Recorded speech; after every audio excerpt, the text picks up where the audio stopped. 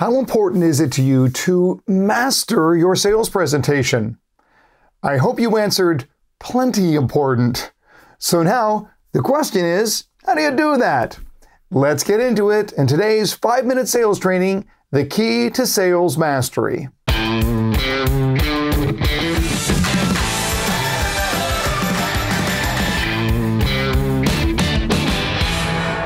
Welcome everyone to another episode of the 5-minute sales training. If you are new here, please subscribe. And I don't care how new you are, please hit the like button every time. Consider that your payment for this free video. Just move your cursor over and click once. That's all we ask.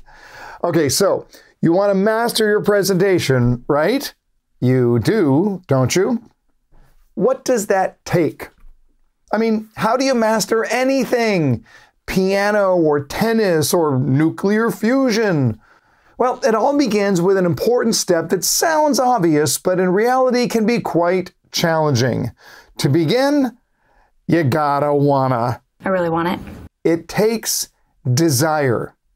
It all begins with the desire to master your craft. Look, I don't care what field you're talking about, athletics, sciences, music, or sales, it all begins with the desire to be the best you can be. Every top performer in every field has shared that characteristic. They were motivated by their passion, by their desire, by their need to be the very best. Now that desire carries with it the willingness to work hard, to deal with frustration and defeat and even failure. But the desire carries you through. This is one of the reasons that achievement drive is so critical for top performing sales professionals. Top performers have to win. I'm Chad Radwell, and I always win, no matter what. And to win, they have to be their very best. Do you? This is a pretty important question. Do you have the desire to master your craft? Don't tell me, show me. Now, the second thing you need is solid technique. You cannot have a perfect presentation with imperfect technique. You need to make sure you are doing the right things right. So here's a question. How much do you challenge your own technique? Is your way really the best way? How much of your presentation is based on tradition? Well, we've always done it that way.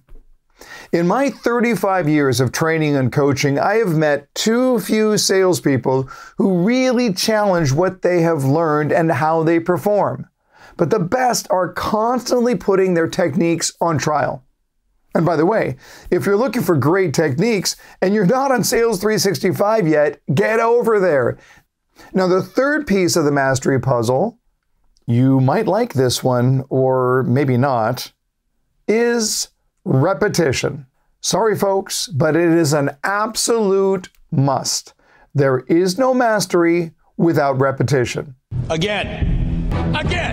Why? Because the hallmark of mastery is unconscious perfection, and that is only attainable through repetition. You need to be able to do it perfectly without thinking about it. You need to have that muscle memory in place to perform without it being a conscious act.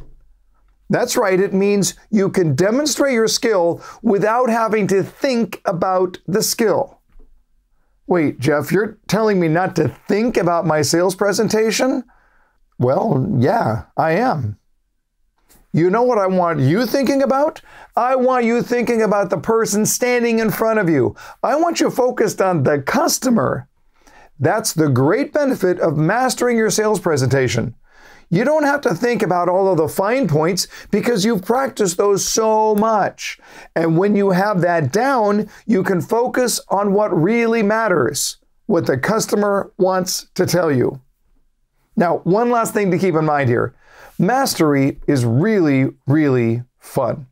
It's a rush. There's nothing quite like the perfectly delivered question, or how you ask for the sale without it being weird or contrived or uncomfortable. It's time, my friends, to lean into mastery. Thanks for watching another 5-minute sales training, and until next time, Learn more to earn more.